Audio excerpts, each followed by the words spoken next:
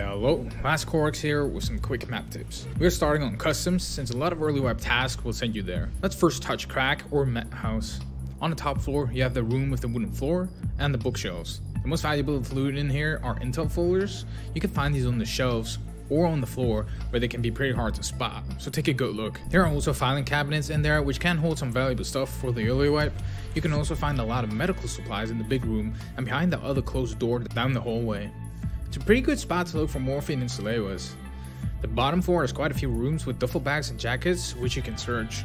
Duffel bags can contain all kinds of stuff, and jackets will be valuable for the keys that they can contain. The building has 3 entrances, and you can utilize the windows on the second floor in order to escape or reposition in a fight. I would say that through the entire wipe it is somewhat of a hotspot, so you want to get there early but are at risk of walking into other players. NPCs don't wander into the building all that often.